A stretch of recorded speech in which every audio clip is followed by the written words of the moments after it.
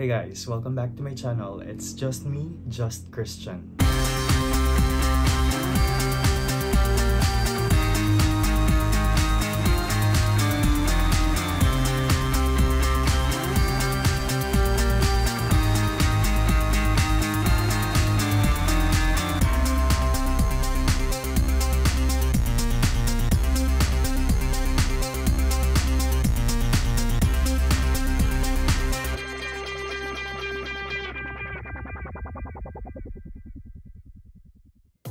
For today's video, I will be sharing to you my 1-year update on my rhinoplasty surgery and also an update with regards to the Alarplasty which I have undergone last December of 2021. If you haven't subscribed to my channel yet, make sure to subscribe and click the bell button to be notified of my new video upload. So without further ado, let's begin. So for those who do not know, I had my rhinoplasty surgery last November of 2020 and I documented everything. I documented the whole process of my rhinoplasty journey. And if you wanted to watch the videos about my journey and my rhinoplasty, there is a 3-part vlog series which is located on my channel. So just visit my channel and look for those 3 videos about rhinoplasty. So my nose is already 1 year and almost 2 months now, and it really has changed through time compared to the first 3 to 4 months. Yeah, and then thank God I also I patiently waited to see its real shape. Actually, I planned to have my alars trimmed after 6 months of my rhinoplasty procedure, but I have decided to wait after a year to really see if my nose would still improve. And it really did improve naman after a year, especially when I checked my old videos and photos. So it really did improve after a year. But the problem is, when I smile, mas lumalapad yung alars ko. So that is my concern before. And then after a year, minimal na lang naman yung effect niya when I smile. Pero it really concerns me. So that is why I messaged again my doctor, same doctor, Dr. Sihueco, and asked him if it is still possible to have my alar trimmed. Then yun, he said naman that it is still possible. Then after a week of my first year, which is December 1 to be specific, kasi November 24 yung 1 year ng nose ko. So nagpa-schedule ako ng Alarplasty on December 1. And then I also have seen the results of those patients who have undergone the same procedure after their rhinoplasty, and it really convinced me to also underwent to that kind of procedure. So last December 1, I had my alar trimmed and I didn't vlog it na kasi nga parang same lang din naman yung process. I will just be explaining it na lang here in this vlog. So I just took clips every day to see the improvement of it. So I uploaded those clips sa TikTok ko. If you have seen that, I will also be putting the video here. I will just be removing the sound for me to avoid copyright issues. For me to avoid copyright issues. So, ito yung first day.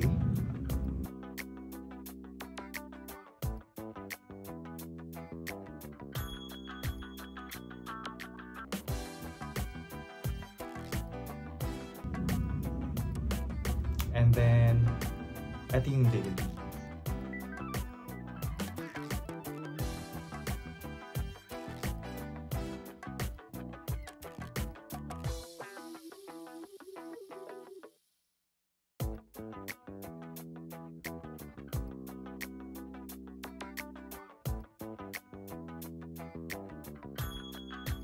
So as you can see, nag-swollen din yung nose ko.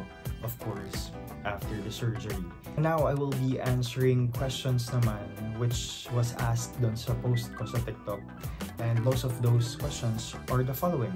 So, first question is, what is Alarplasty? Ano yung Alarplasty? So, it is also known as alar trimming or nostrils or alar reduction.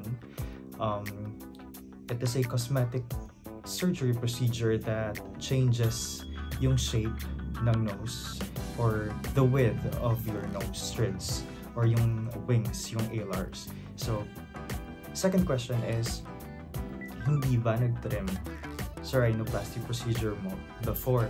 So, before, nag-trim naman pero minimal lang yung trimming na ginawa sa nostrils ko, sa alars ko. And ang cut before is sa loob. So, hindi masyadong halata na nag-trim before. And then, yung sutures niya is sa loob din before. So, that is why I have decided to have another Alarplasty with the same doctor. Because I am not satisfied with the width of my nostrils, my alars. Third question, who is my doctor? It is still the same doctor, Dr. Edmund Sihueco of Sihueco Aesthetics. And then the next question is the location of the clinic.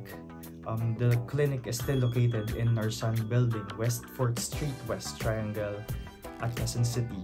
So, isa lang yung clinic nila at sa Quezon City lang yan, sa Quezon Avila. Next question is, ano yung anesthesia na ginamit?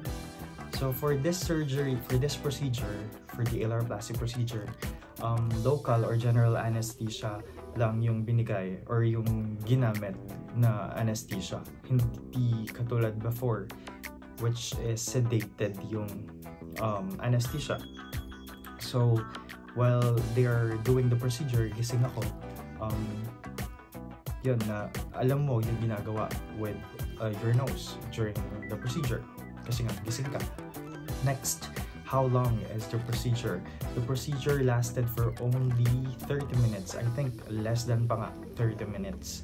And then, kaya din siguro local anesthesia lang yung ginamit kasi less than 30 minutes lang naman yung procedure. Mabilis lang yung procedure. Next question is, kung masakit daw ba yung procedure? Yes, for the anesthesia lang. And then after that, wala na. The whole procedure went smooth. So pagtusok lang talaga ng anesthesia. But tolerable naman siya kasi may stress balls naman na binigay para while they're putting the anesthesia on your nose. Mas mabaling yung stress mo dun sa stress balls. Yun, and then first few shots lang naman yung masakit, and then yung mga sumunod na shots ng anesthesia hindi na kasi nga nag-take effect na yung mga first shots na tinusok sa nose mo, and then siguro mga 6 per alar yung shots ng anesthesia na naramdaman ko. I'm not sure about that though. Next is healing time. For the healing time of an Alarplasty, mas mabilis lang yung healing time niya. Same 1 week, after a week, the sutures will be removed. So sutures removal na after a week, and then actually after 7 days nga, okay na rin talaga yung nose. Hindi na masyado namamaga. Hindi siya namaga ng sobra. And yun, mas mabilis daw talaga yung healing time kasi tinanong ko yung nurse dun sa clinic kung gaano katagal yung healing time. The next is how much yung procedure. I actually mentioned this na dun sa third part ng vlog series ko where I said na free yung revision when it comes to my doctor. So, for the Alarplasty procedure, kahit na after a year na ng surgery, ng rhinoplasty surgery ko, free pa din yung revision. So, free revision, free yung Alarplasty. Ang binayaran ko lang is meds, which is 1,200 pesos. And here is the unboxing of the kit that they provided me. So, I paid for that 1,200, including all the medicines and the pouch and yung panglinis ng nose. And then for the Bactroban, they offered din kung gusto kong bumili sa kanila ng Bactroban. But I still have some na hindi ko naubos nung first procedure ko. And hindi pa naman siya expired, so yun na lang yung ginamit ko din. And for those questions naman with regards to my rhinoplasty, I already answered them on the third part of my vlog series. Just visit my channel na lang and watch that video.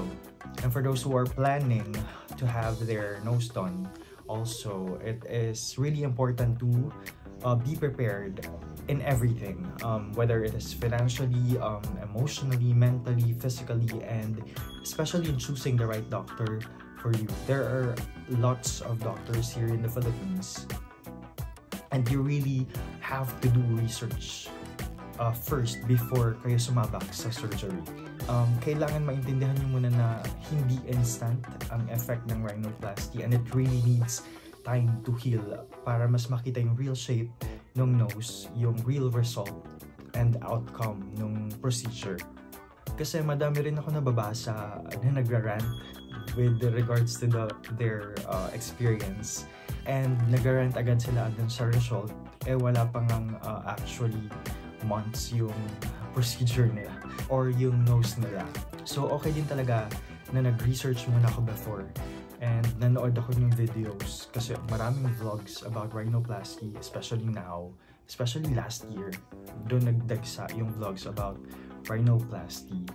Yun, nanood ako ng videos, nag-conduct ako ng research, or nag-research ako, nagbasa ako about rhinoplasty before ako nag-decide to have my nose done. And para din maintindihan ko yung process and alam ko yung possible na mangyari na effect niya. And yun, tama naman sila that it really needs time to heal, to see the actual result of the procedure. And hindi din ako na-stress before with my nose kasi nga alam ko na pagdadaan ko yung mga stages na yun. So here is my nose now after a year and almost 2 months of my rhinoplasty and almost 2 months of my Alarplasty.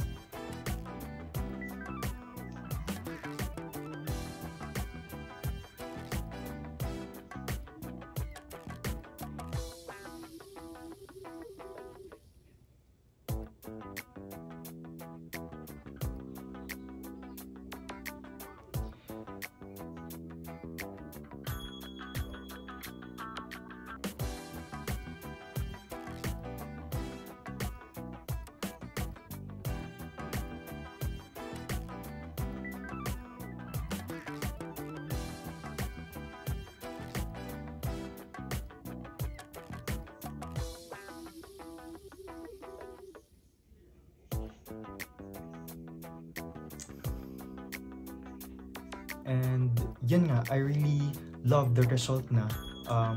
Feeling ko naman worth it yung pagpapaayos ko ng nose. And if you have other questions na hindi ko nasagot, feel free to comment it down below. I will be answering them as much as I can, especially if hindi ko naman nasagot yung questions na yun dun sa previous videos ko or dito sa video na to. And you may also comment vlog suggestion for my next videos to upload here in YouTube. Again, if you haven't subscribed to my channel yet, make sure to subscribe and click the bell button to be notified on my new video uploads. Bye!